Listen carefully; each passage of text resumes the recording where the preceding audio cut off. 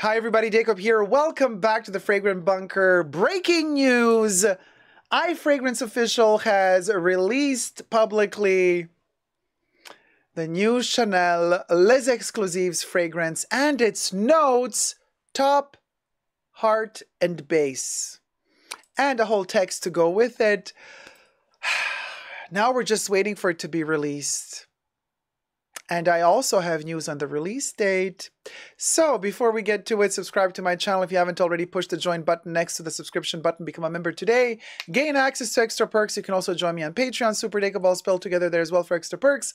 This video is being filmed live in front of a live virtual audience. So exciting. I live stream several times a week, so come join the fun.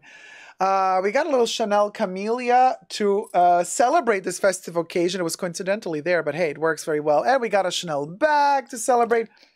The smell of Chanel leather. Titillating.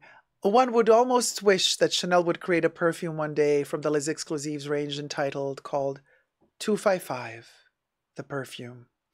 And of course we have our Les Exclusifs bottle here. Example, we got 31 Rue Cambon Eau de Toilette in 200 ml. Just to celebrate this occasion, the brand new perfume hasn't been released yet, and the brand new perfume is called Comete. That's been official. Everything I say in this video is for entertainment purposes only, not rooted in truths or facts. Everything's alleged and just my opinion. So stick with it.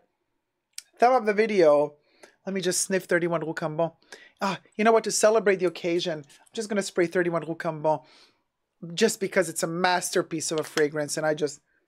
it's giving the vibes. Cue in the bottle of Comete. Okay, there it is. With the sticker not being centered and all that jazz. Whatever. Okay, so this is going to be the spelling. The E has the little accentiment. So it's Comete. Okay. And everything that people have been speculating about, it kind of seems to be true. We're basically finding out the ingredients list. And I want to say thank you to Kev for sending me all the intel. Super exciting. So the information is on iFragrance Official or iFragrance Official. All right. Are you ready, Ferret? So this is going to be the 200 ml bottle. They are also going to release a 75 ml bottle. It will be available as an eau de parfum fragrance. So this is how big it's going to be in the hand. Unfortunately, Comete comes after the price increase. So the 200 ml bottle is going to cost you $500 plus tax. The 75 ml bottle is going to cost you $325 plus tax. And if you are in Europe, the 200 ml bottle is going to cost you €405. The 75 ml bottle is going to cost you €230 or €235. Yeah, but the 200 ml bottle is going to be €405. So it's really expensive at this point. But hey, and the release date. Chanel is stating, Intel tells me, May 2024. However, Chanel has already started launching for influencers their little kind of dinner invitations where they invite influencers to celebrate the launch of Comete. So maybe Comete will be launched sooner than May, especially since Guerlain just launched. Well, I received an email today. Guerlain was promoting and said, hey, would you like to purchase this, Dacob? Guess what Guerlain just launched today? Yeah, Guerlain just launched their Cherry Blossom Millésime. And Chanel is not going to be happy about this. And why is Chanel not going to be happy about this? Because everybody who has been speculating about the notes of this one was right. Cherry Blossom.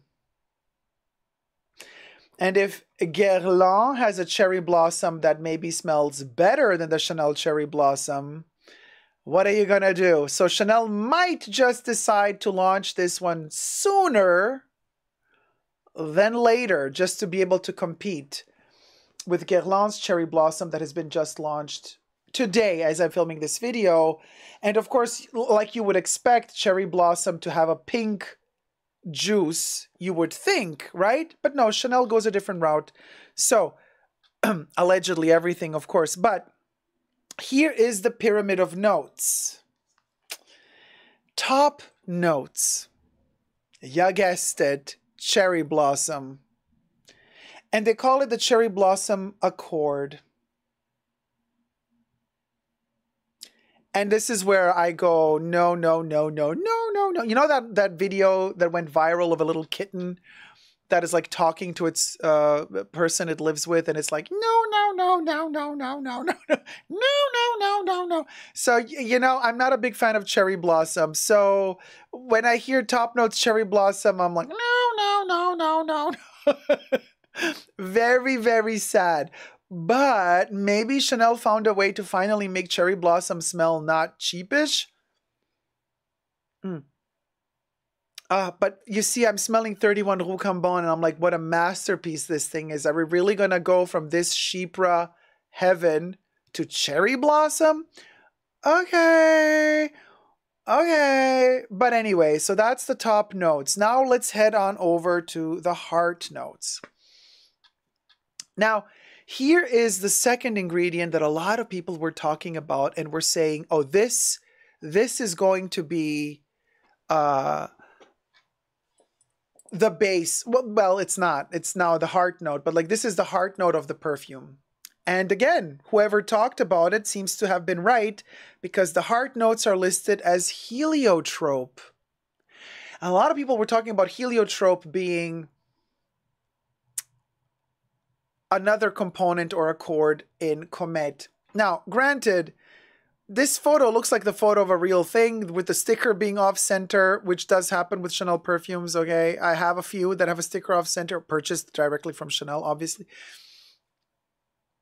But maybe there's going to be a plot twist. Maybe this juice is going to be pink after all. Although Chanel, you know,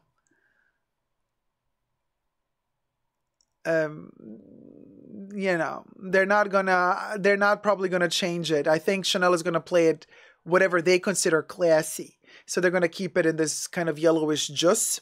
But heliotrope is in the heart notes together with, drum roll please. Oh, Vel says in the chats, I like heliotrope, but Cherry Blossom, no. Yeah, Cherry Blossom is a total no-go for me. But hey, maybe Chanel manages to create a miracle and makes me like Cherry Blossom. You know, until I don't smell it, I'm not gonna dump it. You know what I mean? Like, first let's give a girl a chance before we quit the romance. A little rhyme here. But so, heart notes, heliotrope, and iris.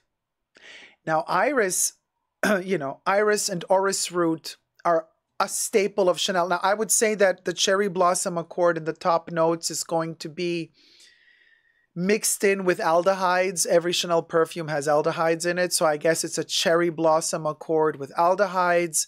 And then in the heart, we got heliotrope and iris. Iris, you know, iris gives a heavy powder accord. Interesting how heliotrope is a slightly sickly sweet, also powder accord. So I'm wondering if the trick in making a Cherry Blossom good is by amping all the powder, making it very dry and powdery and cosmetic-y, like a cosmetic vibe. That could be interesting. Iris with the powder accord, heliotrope with the powder accord, drying down that, you know, shampoo vibe that Cherry Blossom usually has. Usually Cherry Blossom and perfume smell very cheap to me. But then Chanel, like I said, hoping Chanel is not going to have a cheap smell for it. So, aldehydes in the top with Cherry Blossom. Then the heart, iris, and heliotrope. And then Chanel takes us to the base notes. Don't forget, this is an eau de parfum. Don't forget, this is Olivier Polge. This is not Jacques Polge. So what's it going to be in the base notes? You do the math. It's always been the same. with Olivier Polge. I'll give you a hint. 1957. Exactly. Kev and Vel and Gloria and Moise Speck, all of you guessed it. Musks. Heavy musk base accord. So we have those synthetic musks that Chanel is known for, those synthetic musks that we particularly encounter in many different facets. I think there's 5 to 8 musks in 1957. Not my favorite Les Exclusifs perfume, to be honest. So Chanel's musks don't really, you know, they zoom it for me. They're okay, but I've had better musks. But so there you go. We got musk, iris, heliotrope, cherry blossom accord, and aldehydes. Val says, I like the sound of everything except for the cherry blossom. This will either be amazing or awful. But Val, here's what I'm thinking. Why on earth would... I mean, was it Olivier or was it the marketing team? Probably the marketing team who decided how to name the perfume. They called their, you know, the 3 chicks that are doing the makeup artistic direction at the moment at Chanel. They're also called the Comete something Alliance. Chanel keeps creating the Comete jewelry. And now we got the Comete perfume, but like a comet, like a shooting star.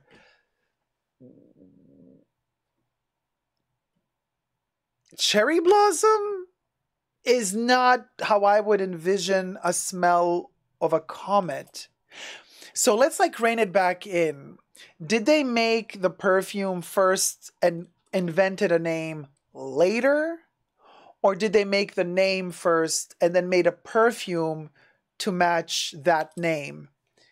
Given the title, given the name, and given the notes, I would say they first created the perfume and then thought, oh, you know, well, our Asian market is quite strong at the moment, so everybody's going to launch in Europe cherry blossom fragrances. Chanel has to do it too. So, you know, yeah, let's do cherry blossom fragrance, but we call it Comet because it's kind of cool. Yeah. Zeitgeist says, I think comets smell like gunpowder, lol, because of that kind of glowy thing in the back. And then here is what iFragrance Official writes about the perfume. They say, bright, intense aroma of, oh my gosh, wait, this is from Chanel, I think, because it's like under, you know, quotation marks. So this might be, I'm not sure, but this is from iFragrance Official, the text, which might be given by Chanel or not. So everything's alleged, but let's read the text. If this is Chanel, we're going to get a bigger insight into how this perfume smells. Bright, intense aroma of fresh cherry blossom, enhanced by notes of iris and heliotrope, an intense floral fragrance similar to stardust with a powdery musky touch. A trail of stardust and a heavenly jewel that chooses its own path and never deviates from it in reflection of Gabrielle Chanel. It is a halo of light spreading a force of optimism to those convinced that the planets will align with their lucky stars. Well, la-dee-da.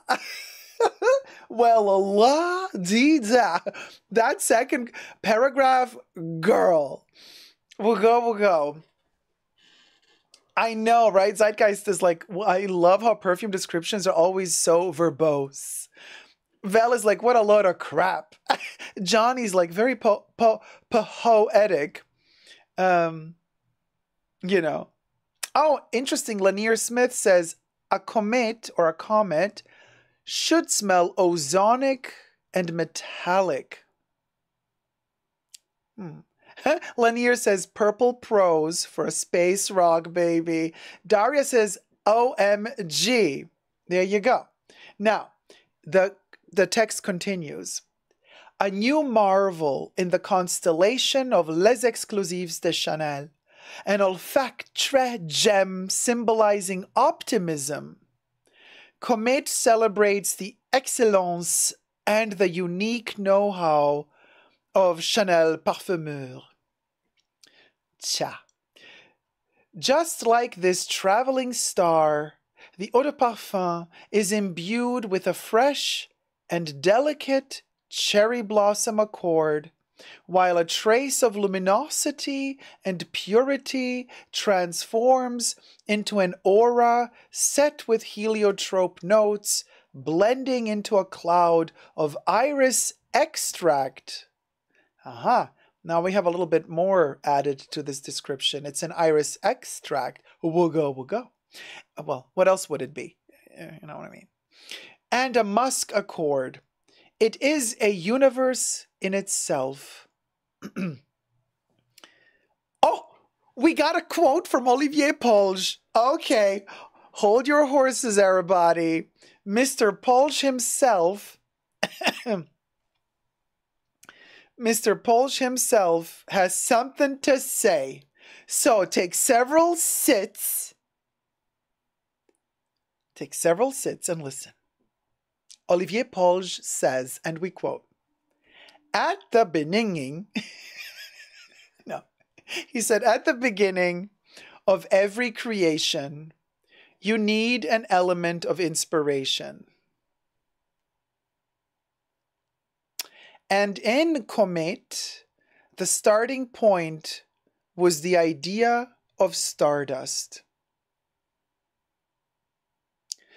So he's trying to tell us that Chanel marketing team came to him with the idea of Comet. It's not like he had a perfume and then they added the title later. But of course they can be lying about anything at any given time. You know the secrecy about perfume making. They invent whatever they want. But let's take him at face value, okay?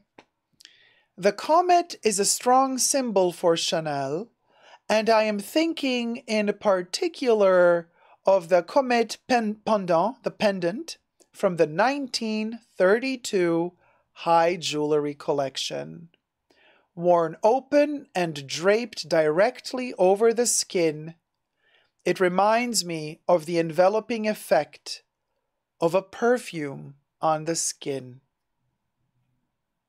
Well, we'll go. Coincidentally, you could apply the same notion to 31 Rue Cambon, wearing it around the skin. 1932, the Chanel Les Exclusifs fragrance dedicated to the 1932 Platinum and Diamond collection. You know how much I love that collection. All the, Chanel Platinum jewelry that I can find, I collect. Coincidentally, this is all they make still, is these very simple streamlined rings, the ruban rings. That's the only stuff they still make in platinum. So if we're going to talk about the 1932 Platinum collection and also the Comet necklace that they still produce today, but out of white gold, no longer out of platinum, and we're going to try to translate that into perfume form, I still don't think cherry blossom would be the ingredient, the accord that I would put in the top notes. If we think about 1932, the fragrance, what is very symbolic of that perfume is the pear. Sparkling, diamond-like aldehydes, but it's the pear accord that gives the right silage to this fragrance and gives it a vibration. Also, the pear connected to the pear-shaped diamond makes 1932 a very special, sparkling jewel of a fragrance. Comete, as per Olivier Polge's words, we're starting to visualize what they're talking about here. They're not talking about the actual body of a comet in space, but they're rather talking about the trail of stardust it leaves behind on its path. So, this perfume seems as though the bottle is the comet. And when you spray, the thing that comes out is the stardust behind. So the comet is flying away, right? It's flying somewhere. And as it's flying somewhere, the perfume sprays outwards. And that's the stardust that the comet, you know, the trace, the comet trail or the comet trace that it leaves behind. It's almost as if they're saying to us, the perfume is actually the dust, the stardust, but the comet is the bottle. So why didn't they just call it stardust? I guess because too many other perfumes are called stardust already. And there's not a lot of perfumes called Comete. Maybe. Johnny says, love the imagery. The imagery. Kev says, sounds like this is going to have the lasting power of a comet as well. Oh my God, Kev, the shade you just threw. So Kev is saying, well, comet is going to come and go, baby, and that's it. It's not going to stay. Avatar in the chat says, as a perfume collector, Comete intrigues me. As a Chanel lover, of course, Comete, everything they do intrigues me, but JJ says Stardust doesn't sound quite Chanel. And Grace Chen says, well, maybe Stardust is too long a word, especially in French. It would have been a long word probably. You know. Lanier Smith says, maybe it should be like a pear cocktail. Oh, honey. Nothing like drinking a nice little pear grappa, sweet one, while you're sniffing on 1932, the perfume. Those two together, divine, divine. So, there you go. There you go. I mean, there's a lot to think about here, you know, especially because we haven't actually smelt it yet. And, you know, it's very curious to me. There is another visual that Chanel created for Comete that is kind of drawn out. And it is a visual of this bottle hitting the ocean.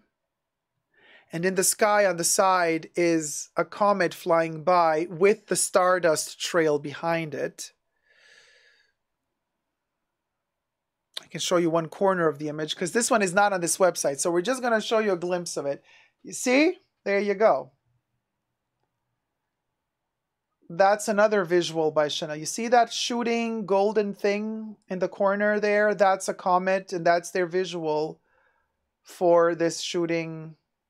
You would call it shooting star, really. You know, comet is a shooting star in a way. I mean, it's not a shooting star. There's no such thing as a shooting star. But we call them shooting stars. Oh, Kev says that one is on the website as well. Oh, okay, so it is public? Then we can show it? Okay, perfect. Well, then here you go. Are you ready for this one then? Oh, the Poussière d'Étoile. Yes, too long but beautiful, says Johnny. So maybe that's what they should have called the perfume.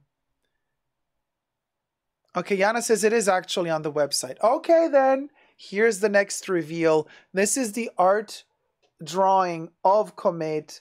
A very fascinating choice. Why did they choose water? There you go. And I am very confused by this because, well, the visuals Chanel are giving us are very confusing because, I mean, it's a night. It's the ocean in the middle of the night. So it gives me darkness and water vibes. And one of the comets fell into the water and creates all of these waves. bursting up as the comet, the bottle fell into the water. And there's a second comet in the sky flying away. And we have that stardust behind it. So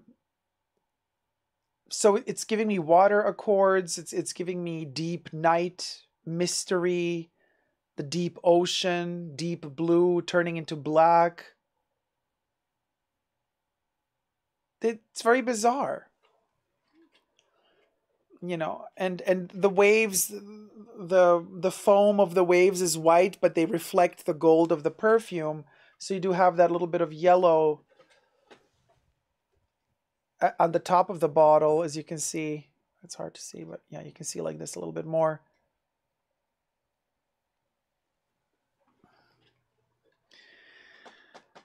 A shooting star is actually a falling meteor hitting our atmosphere, says Terry. Yeah, but sometimes you can visualize, you know, when you're looking into the sky and you see that shooting star, a falling meteor, it's not like they're falling downwards. They usually, when you see them in the sky, they're kind of passing by. They're usually kind of flying this like that, you know, in this direction, that, and it does feel like they're going upwards. So I understand this visual. To me, this is not strange. I've seen shooting stars shoot in that direction.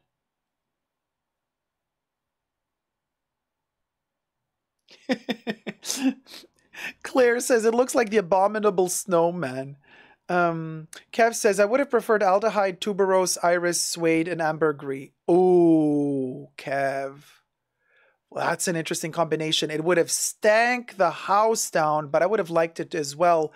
A natural, true ambergris with a suede accord, iris, tuberose, then aldehydes. I mean, it would have skanked up the house. But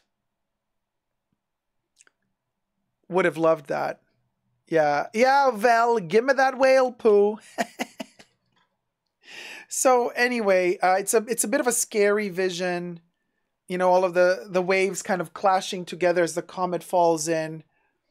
But you can see here on the side the drawing of the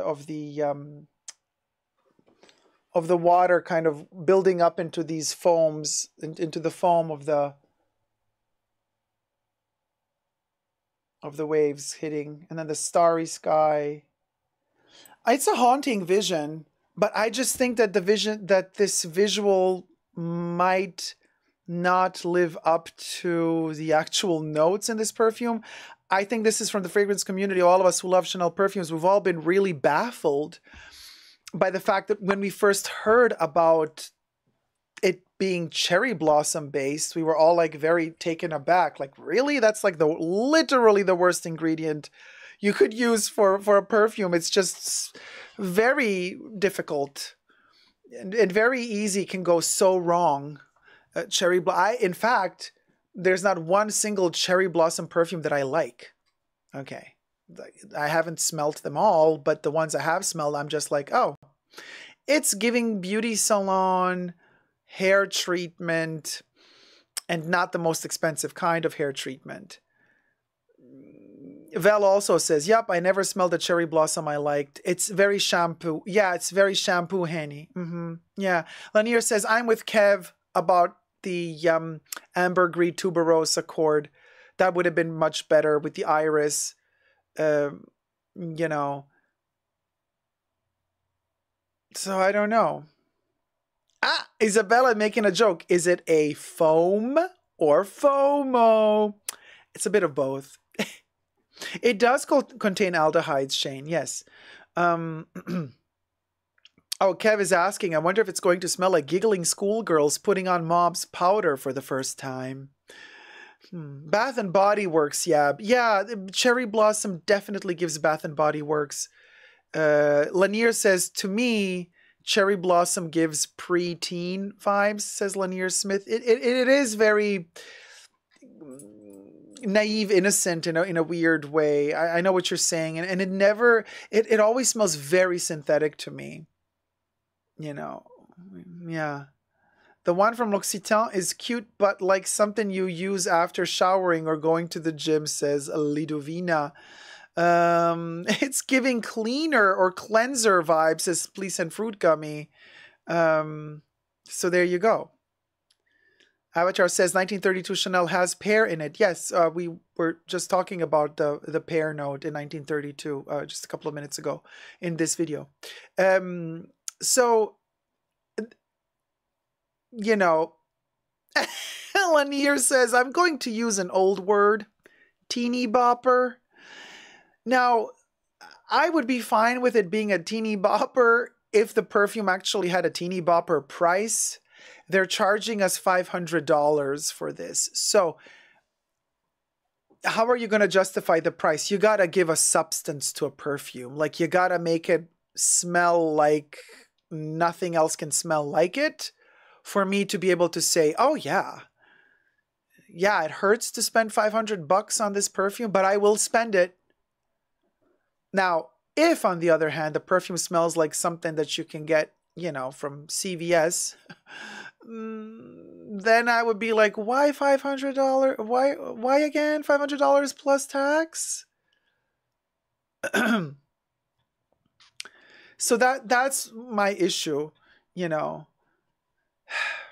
Exactly, Lanier. Like, if you're gonna make this cost $500 and you're gonna use cherry blossom, you gotta make it smell like $500 million for me to want to spend $500 on it. I completely get what you're saying, and I agree with you. You know, and Ledovina says, well, cherry blossom is just too casual.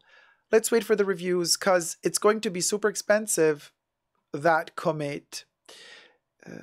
JJ says Japanese people use cherry blossom in dessert and pudding and mochi. So even for them, I think it'll give childish vibes. Yeah. Yes, Shane, they are making the smaller bottle. The smaller bottle is going to, the 75 ml bottle is going to cost $325 plus tax. So there you go.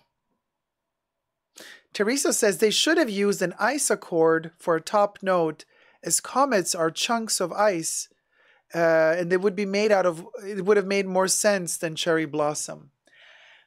I have a sneaky suspicion that Chanel marketing team was thinking, you know, we are currently quite big on the Asian market, and a lot of our clients come from Asia, and a lot of the revenue that we're making comes from Asia. So let's expand on that, and let's make a perfume that is targeted to that audience. And that's why I think they thought cherry blossom was a clever idea.